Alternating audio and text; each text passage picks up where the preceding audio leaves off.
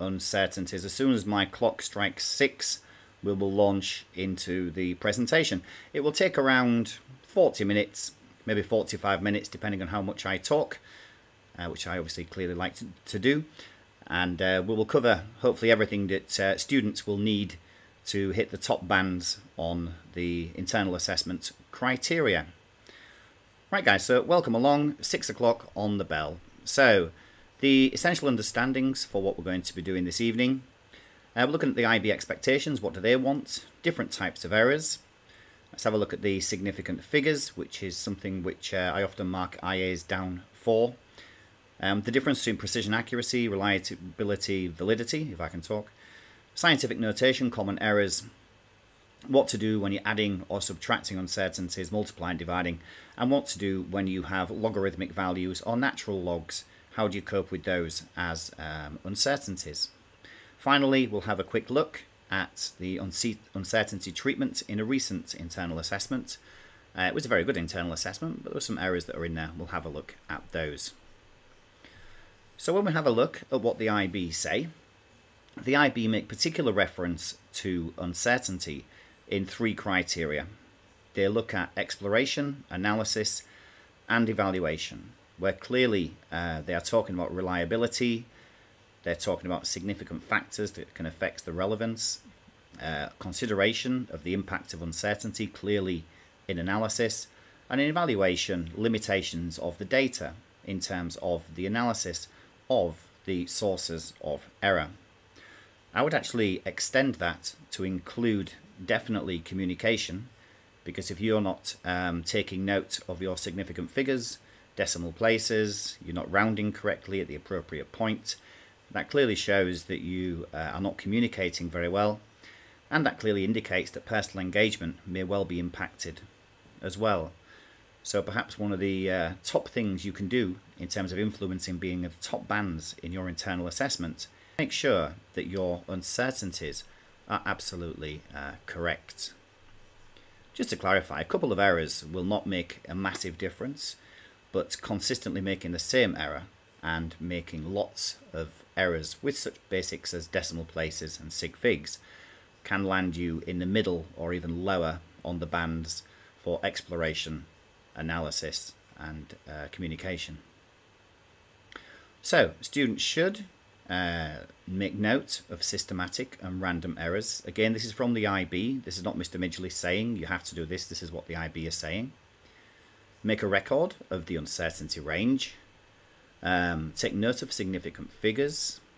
Propagate the uncertainties through a calculation. So this is not just the mark of a top scoring IA. This should be the mark of every IA which is submitted. Functions such as addition, subtraction, absolute uncertainties, that has a value. You can add them. And then it's saying multiplication, division, and powers. Percentages can be added. And I always taught the powers, or raising something through an exponent, you take the percentage and you add it. But that's easier said than done. And I found a new method, which was from a physics friend, and I'll share that with you during this session today. Uncertainty can be satisfied by drawing best fit curves. You can have a best fit, a line of best fit, or a curve of best fit, as you know. And it does always say chemistry students do not have to do error bars. I do find error bars, they're not expected, but they are very valuable. And in terms of data and analysing the systematic and the random errors, I think they are indispensable, and we'll have a look at those today. Your conclusion should reference your systematic or further random errors that you were encountered, should comment on the precision and accuracy, and suggest how you can reduce the random and maybe eliminate the systematic errors. Okay. Underlined here, random can be reduced by taking repeated readings, but systematic cannot. Systematic will refer to your method or inherent errors in the manner in which you are collecting data. So what's human error? Well, human error is not dropping a solution or mistaking a reading because you were not level with the scale. Be careful when you're talking about human error, okay? It's not putting your hand up and saying, yes, I'm an idiot. Okay, that's not going to get you marks. That might well lose you marks. When we say human error, we mean limitations as a human as a measuring device. All digital stopwatches go to 2 decimal places. The precision is the 2nd decimal place. The accuracy is not to 2 decimal places. The accuracy is to the human being and a human being's reaction time, which is round about plus or minus 1 second. Try it yourself. So what are systematic errors? I probably just mentioned they're caused by poor design. So maybe your technique was poor. We do expect that people collecting data use the most accurate piece of glassware or measurement apparatus which is available in a common high school laboratory. So if you're doing a titration, we don't expect you to be using a beaker. We expect you to be using a burette, of course. Systematic cannot be reduced by repetition, but you can improve the method. If you're looking at a disappearing cross, you could perhaps use a colorimeter. If you're looking at changes in colour, you can download the Google Science Journal app and you can measure the amount of transmitted red, green and blue light. So these all reduce systematic errors. Here's something to scare you a little bit. A data set with a systematic error can be very reliable. That means you come out with the same thing each time, but it'll be wrong in the same direction each time. So it is reliable but not accurate. So be careful with the language that we are using around these words. It may even not be possible to identify a systematic error in a data set. So how do you know you have a systematic error in a data set? We'll come to that later. Typical systematic errors I'd expect to find in the evaluation. The position of a meniscus. Obviously you know that's parallax error. Is parallax error random error or is it systematic error? We'll come to that shortly. You could lose heat in the classic enthalpy of combustion experiments. Heat is lost to the surroundings. That's a systematic error. If you're using a dirty pipette, I suggest you clean it before you use it and don't mention it in the IA. And classically, balance being out of calibration are all systematic errors. Random errors are the things that you find printed on things. Things like this balance is calibrated and is accurate to within 0.01 grams. That's an example of a random error. Because we as humans are limited by the accuracy of the instruments, but also by our own capabilities.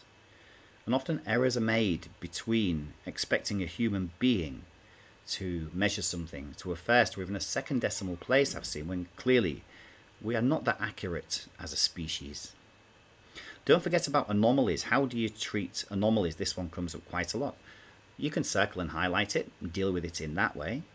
You can discuss it in the evaluation. It's wonderful food for thought in the evaluation when you're saying which was removed or included. But seriously, if you have time to redo the experiment, redo it, check the error, and still talk about it in your evaluation. Then finally, there's gross error. Now be careful here. It goes back to the original point at the beginning. Don't put your hand up and say that I dropped the whole reaction on the floor and therefore my results were erroneous. The moderator is not going to give you any marks for that and may well raise questions about your personal engagement or application within your IA. So there's human error, systematic error, random error, and gross error.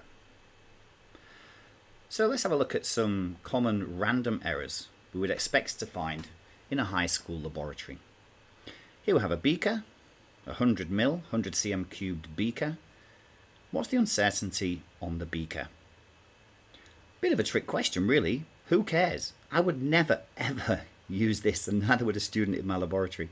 Would never use this beaker to measure anything other than just for storing a chemical if they'd taken it from a Winchester, to pour it into there and then decant it into something which we could use for measuring.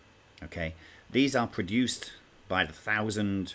They all fly past a printer. This scale is just arbitrarily painted on. Do not ever use these fonts. They are merely just for holding things and for heating as well, because it's Pyrex. Okay, so no, just don't accept it. A volumetric flask. This volumetric flask I found in our laboratory yesterday.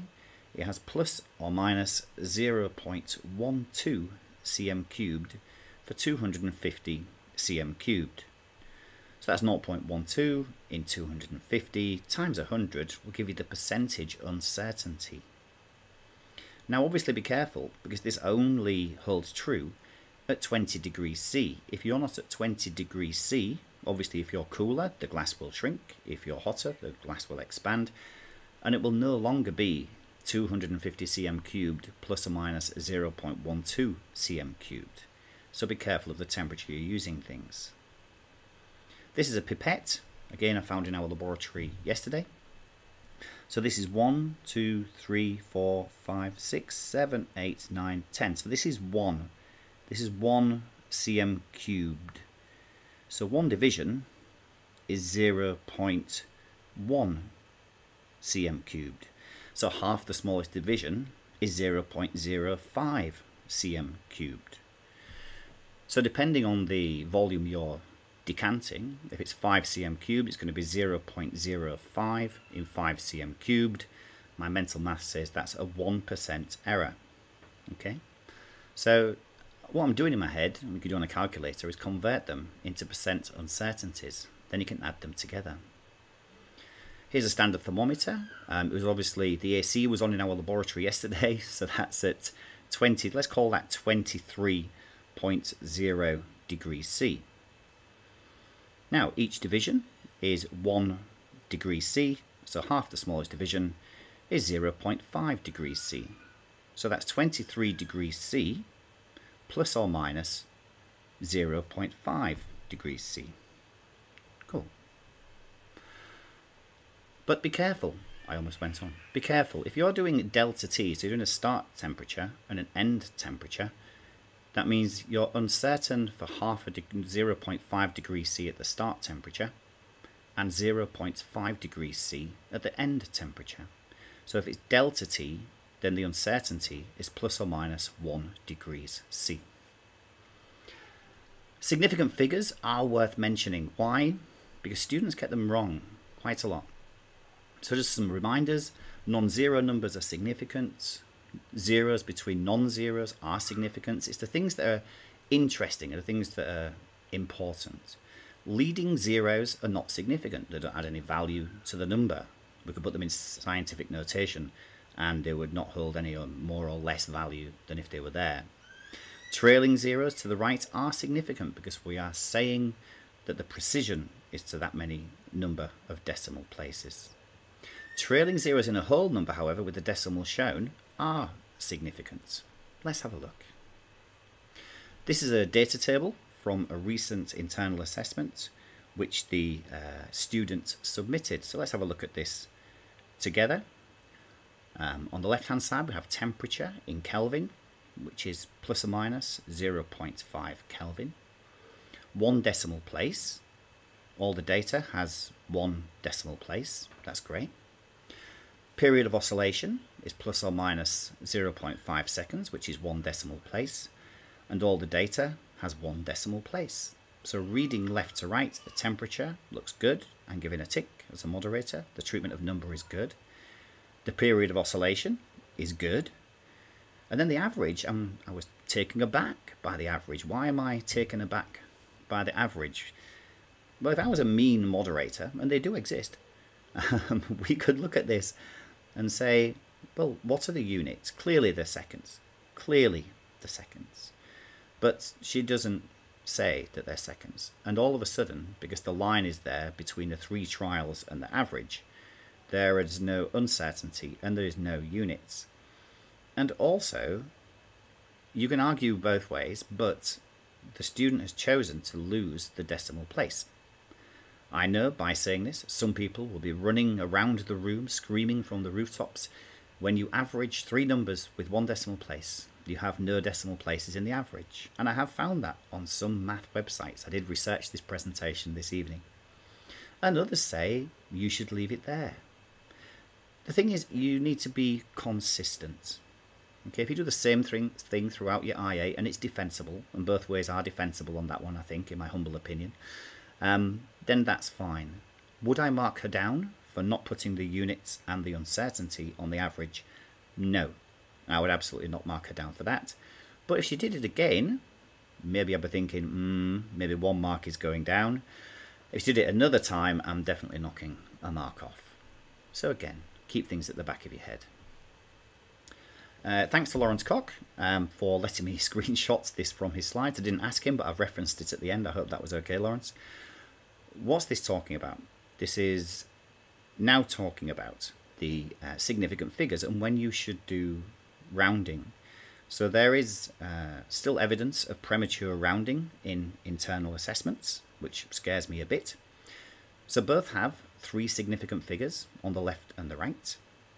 Both are times by 291. On the left hand side, we are leaving all the numbers on the calculator. Do not round up or down in an intermediate step, because then we're going to divide by 0.125. This looks like moles times temperature divided by moles. We'll see what it comes out to. If you don't round in the intermediate step, you end up with an answer 3 sig figs 0.156. Or 1.56 by 10 to the minus 1 in scientific notation, which we'll have a look at in a moment. On the right hand side, however, the first step gave us 0.0195843. The student has rounded this to 0.0196 divided by 0.125, which gave us 0.1568, giving a rounding off error. So it got 0.157. On mark schemes, in exams, you will find that the correct answer is the correct answer. And if you don't follow your significant figures on IA and in exams, you are not going to get the correct answer. Decimal places. Precision is only to the least number of decimal places in any value being considered. So left hand side, we have 3 decimal places, 1 decimal place, 2 decimal places. So the answer clearly has 3 decimal places, but the precision can only be to the least number of decimal places in any value. So the least number on the correct side is 1 decimal place. So my answer must also have 1 decimal place. So the correct answer is 122.8. Incorrect is leaving it at 3 decimal places and having 6 significant figures as well, which is just barking mad. I hope you agree.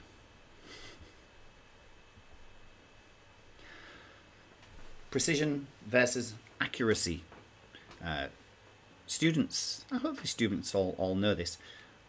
Quick reminder, I was always taught this as gunfire on the battlefield, and when soldiers used to shoot the guns, the barrel of the gun was always bent, and when they first shot they were board number 3. They were neither precise nor accurate, they just went all over the place. As time went on, the precision improved, but the accuracy did not, so they were all bunched in one place. So soldiers learnt to shoot to the left or to the right, or to the top or the bottom, to counteract the poor calibration of the gun.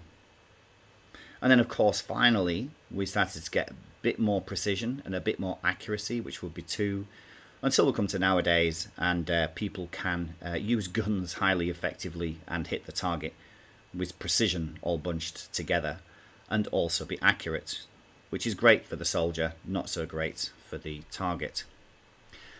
So precision is the degree of reproducibility between repeat measurements.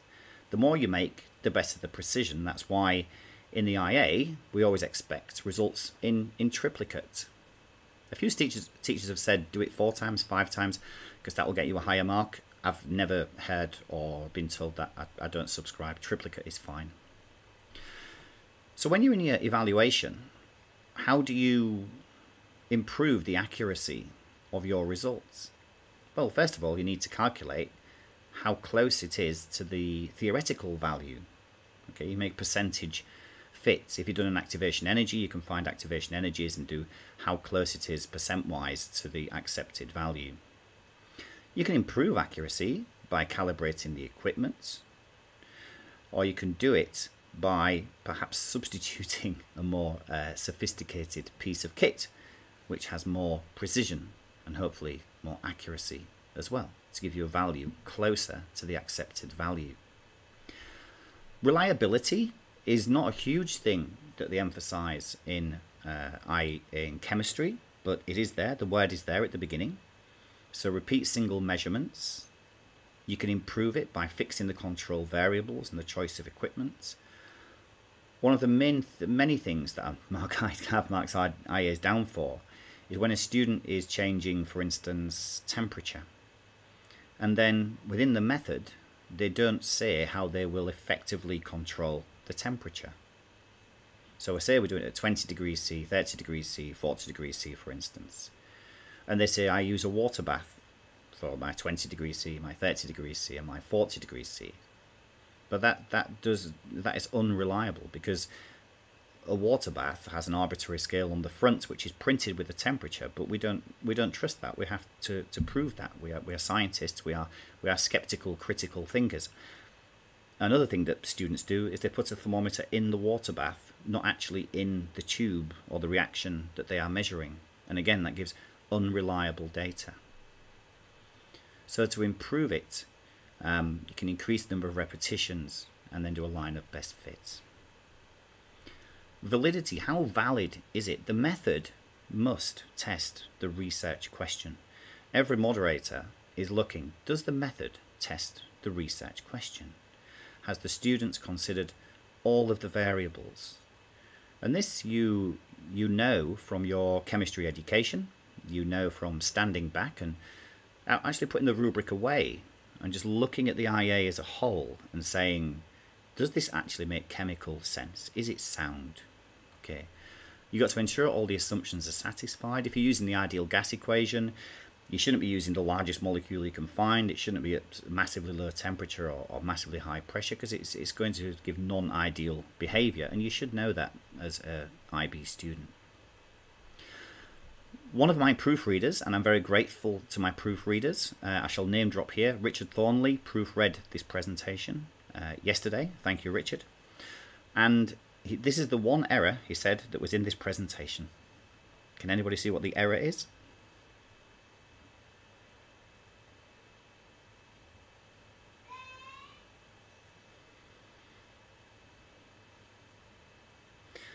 Okay, the problem is, it says, that where a times 10 to the power n, where 1 is less than or equal to a, which is less than or greater than or equal to 10, is incorrect. It should be less than or equal to 9.99999, you get the idea, 9.9 recurring, because standard form is here, the full number, and scientific notation is here. And we expect scientific notation. In lots of the IAs, it's going to be 10 to the power of minus. It doesn't matter. It should still be a number between 1 and 10 times 10 to the power of however many decimal places are following after the number. Okay, so those are the rules there. I'm not going to get bogged down in the mathematical rules of it. Use scientific notation, use it correctly, and you'll be fine. Experimental uncertainties we do to one sig fig, one significant figure, because we can't be any more precise than the best estimate that we can possibly have. Another rule which is often broken, the least number of sig figs in any number of the problem determines the number of significant figures in the answer. What does that mean? The number of sig figs in any number of the problem determines the number of sig figs in it. You cannot have an answer which has greater sig figs than the numbers you've put in. But watch your decimal places.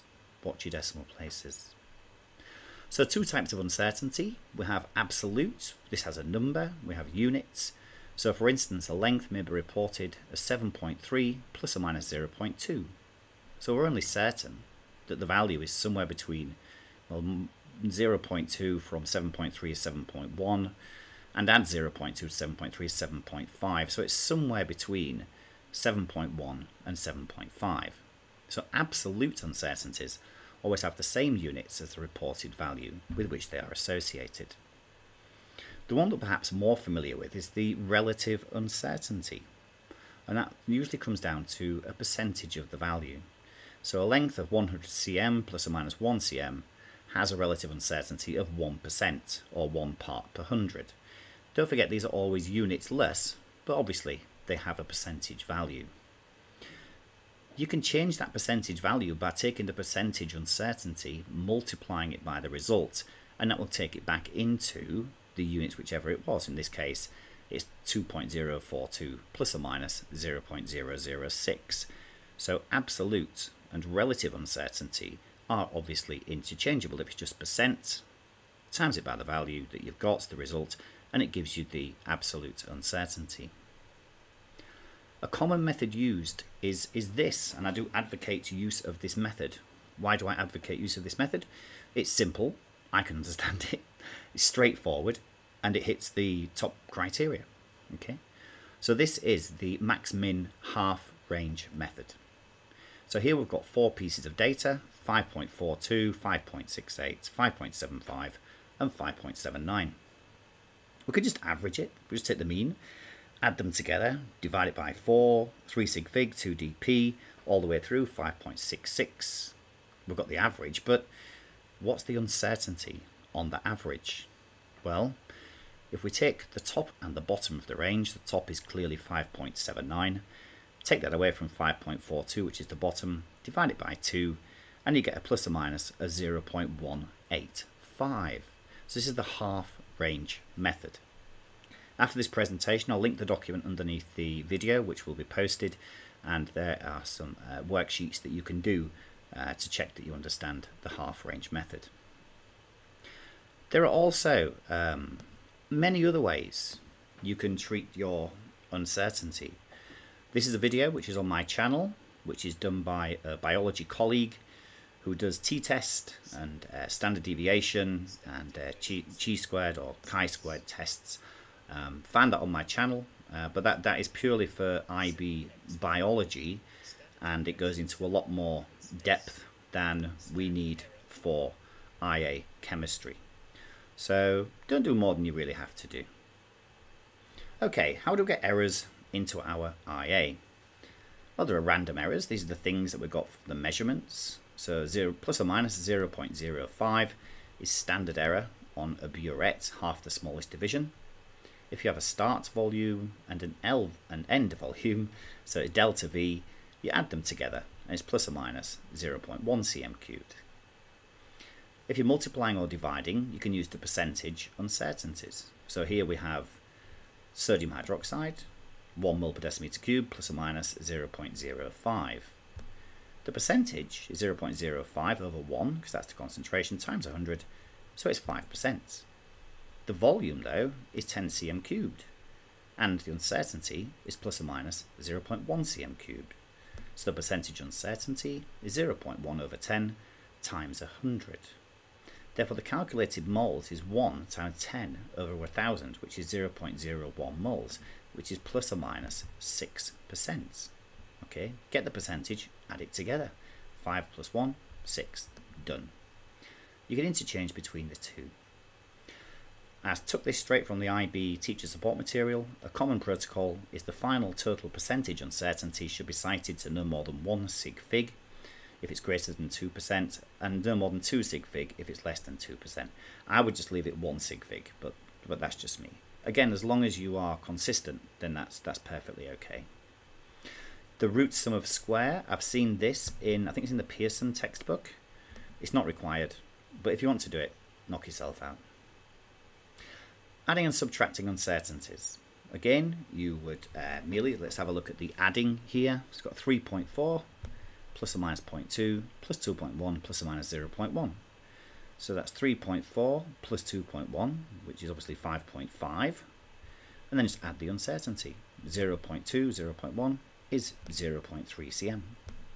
Taking away 3.4, take away 2.1, it's going to be 1.3, but the uncertainty is 0.2 and 0.1. Just add it together, 1.3 plus or minus 0.3.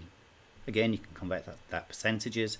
0.3 over 1.3 times 100 would give you the percent uncertainty. What about multiplying and dividing? Well, do the same. Just add the percentage uncertainties. 3.4 by 1.5 is going to be 5.1, but the uncertainty is 5.9 and 4.1. So add them together, it's going to be 10%. 3.4 divided by 1.7 is, I'm going to accept that is 2, obviously, and 5.9 and 4.1, just add them together, is 10%. So if you're dividing something, add the percentages, multiplying something, add the percentages. Okay. Let's look at the student's data again. Same student, different parts of her IA. Here's the temperature, consistent decimal places. That's good. The rate is s to the -1. We can look in the previous part of the IA, her raw data is there. That did check out, that's fine. She's averaged, and then she's used standard deviation. You can use standard deviation, that's absolutely fine. You can just take it from the Excel graph and it will tell you. Or you can calculate it. She's a biology student, that's why she chose standard deviation, and that's why she achieved good marks on this IA. The rate constants are tabulated beautifully here. She's got a temperature, standard notation, 10 to the -3 in Kelvin. There's no uncertainty. Oh no, it's here. The uncertainty is here, that's good. The rate constant with the units, these units are bizarre. Moles to the -7, dm21, s to the -1, and lnk. Now lnk, we should have an uncertainty on, but she's done probably what I told her to do at the time. I've only found out the new method when I researched this presentation. So this is good.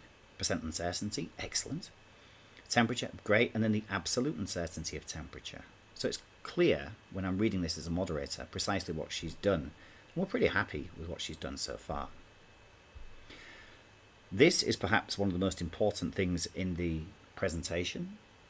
She's plotted a graph. We can see rate on the y-axis, initial temperature of reaction on the x-axis.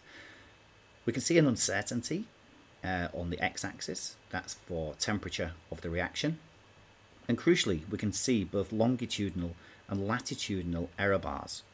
I can see an r² value, which I'm sure she talked about in her internal assessment. And what I can also see, which I don't see very often, but I always encourage my students to do this, is a maximum and minimum gradient. Why do I do that? It's because I love Excel. No, I don't love Excel.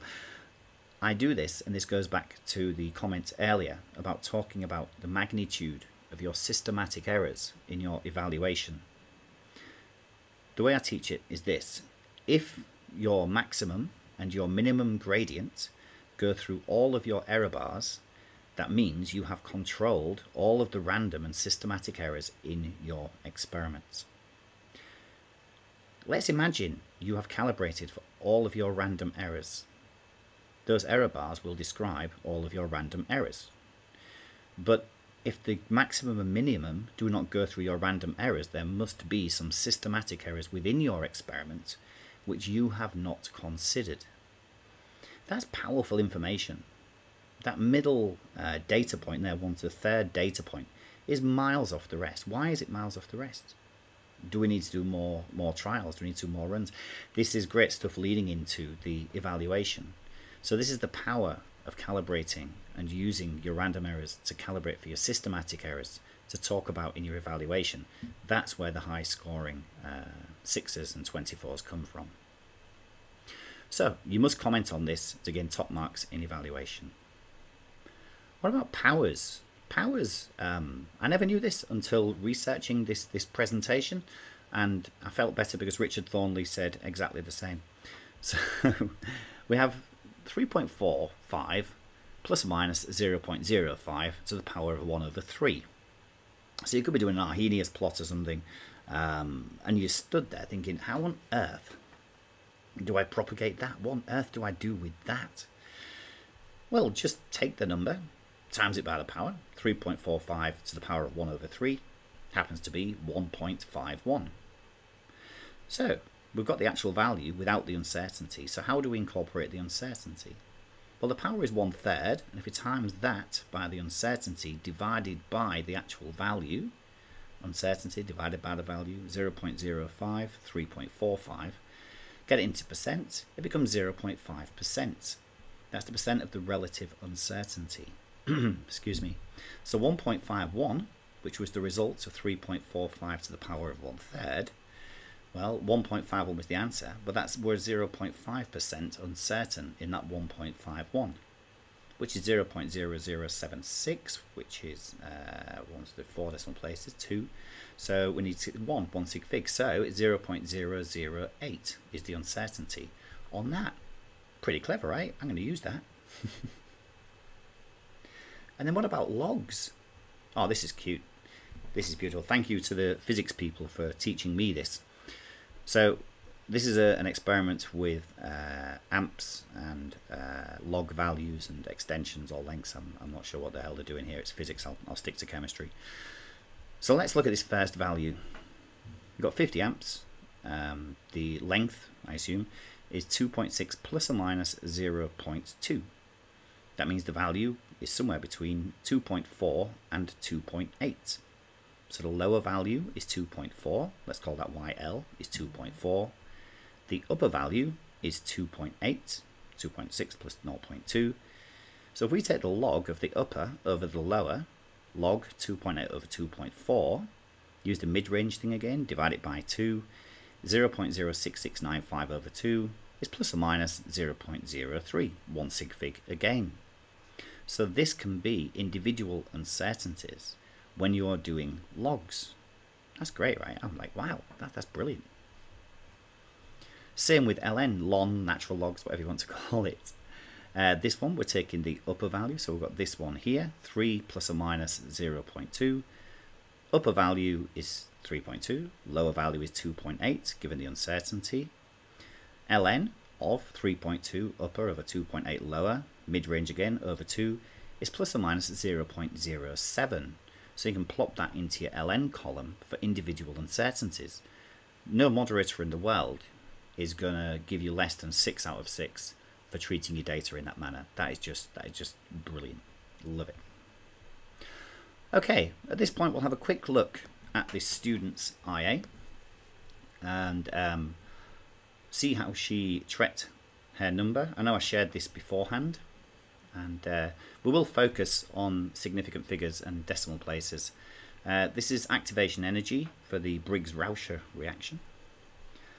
I did share this before. If you've seen this, great. I will. This will be on the document hyperlinked when I load it underneath the live stream. Wherever I see number, I'll stop and I'll pause. So here she's got a sequential reaction mechanism that she's researched from someone called Bash, Castorini and Siders in 2003, with some K values for rate constants for the various reactions going on in the Briggs-Rauscher reaction. It's quite a nice one. She's got a rate equation, rate constant, orders of reaction up there. Calculation of reaction of activation energy. She said how she's going to do it. She said she's going to plot it. She said that these are the temperatures. The uncertainty is there. Students often miss uncertainties in the variable treatment. You must have uncertainties in the variable treatment. Wherever there's a number, look at this, beautiful. Wherever there's a number, there is percentage uncertainty, which is really nice. Let's get to the data table. Glassware, consistent decimal places, 3.0 plus or minus 0.1, 50.0 plus or minus 0.5. Wherever you look, she has really listened to the advice and she has put everything into this to make sure she gets top marks. Throughout the method, 500 cm cubed plus or minus 5 cm cubed. Using a weighing scale, plus or minus 0.01. Wherever there is a number, there is an uncertainty.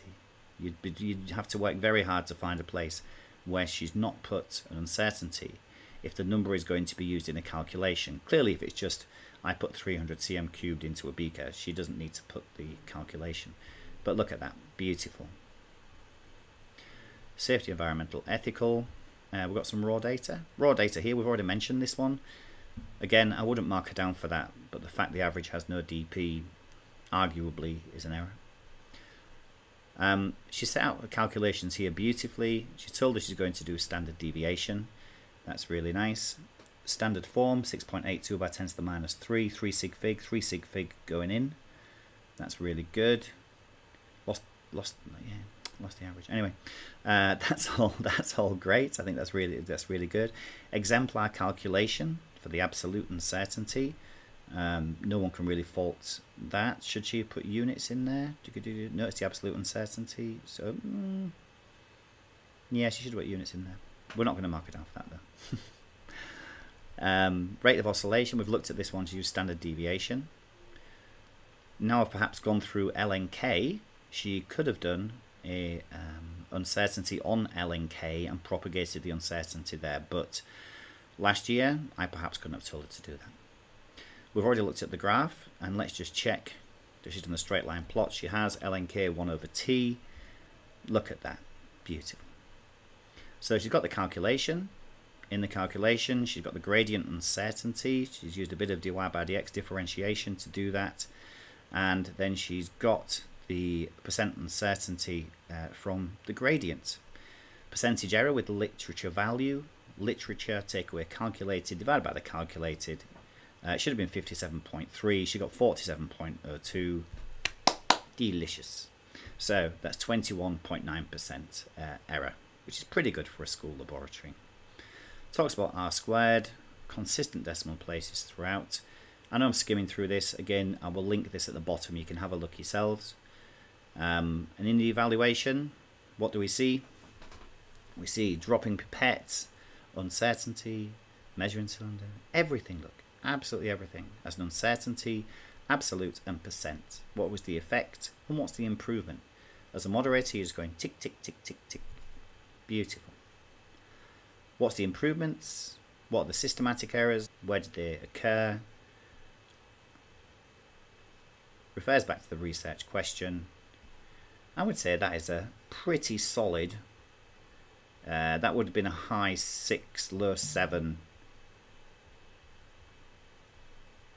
in terms of grade for her IA part of her IB diploma in chemistry.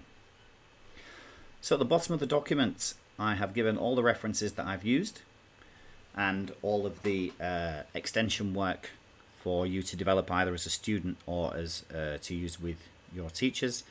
I'm very indebted for all the people that I've used within here, with or without permission.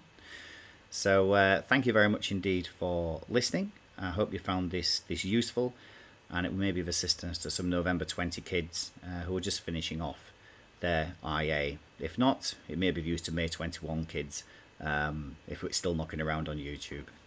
Okay, cool. So again, this full document will be underneath the video when I've posted it. Thank you very much indeed for listening. Thanks, Olixa, for enjoying the streams. Much appreciated. And we'll bid you a good evening. Stay well, stay safe. Thank you very much for listening. Thank you.